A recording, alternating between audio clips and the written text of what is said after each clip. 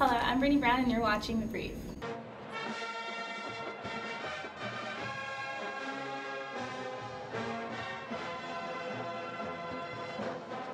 Due to the rain last weekend, this is a super short show featuring men's soccer A club and women's lacrosse. Our men's soccer club had a great weekend, winning both of their games. This winning streak has put the Matadors in third place. Here's Diego Gigardo with the home game highlight. CSUN men's A soccer club went up against Long Beach State and won 4-3. In their first half, CSUN led with a score of 2-0, leaving Long Beach State scrambling to gain possession while readjusting their defense to match CSUN's offense. During the second half, CSUN slowed down their runs and focused more on better ball control and passing, which resulted in better communication. This allowed their forwards to find ways to steal the ball and score. Although Long Beach State put 3 on the board during the second half, their forwards underperformed and were outmanned by CSUN's defense, resulting in the close victory for the Matadors.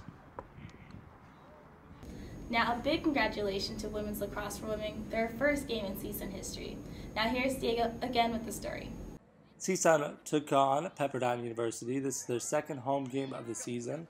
In the first half, there was constant back and forth, with CSUN leading by 3.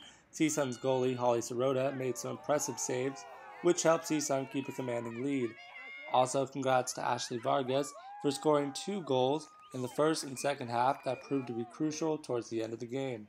The Matadors were holding their own, but towards the end of the second half, their lead would eventually be tied 11-11. Sirota, who is also the MVP of the game, was able to stop Pepperdine from scoring their 12th goal in regular time, which would have cost the Matadors the win.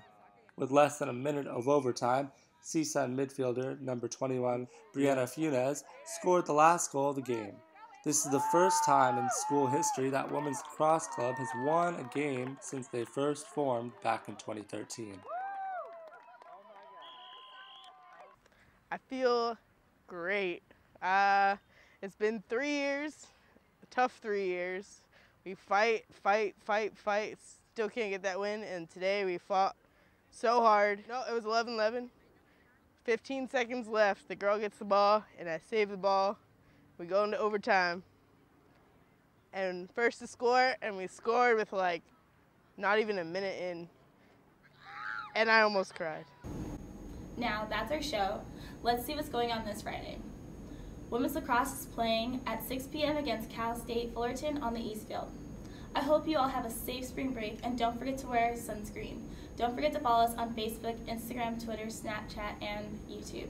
Goodbye for now.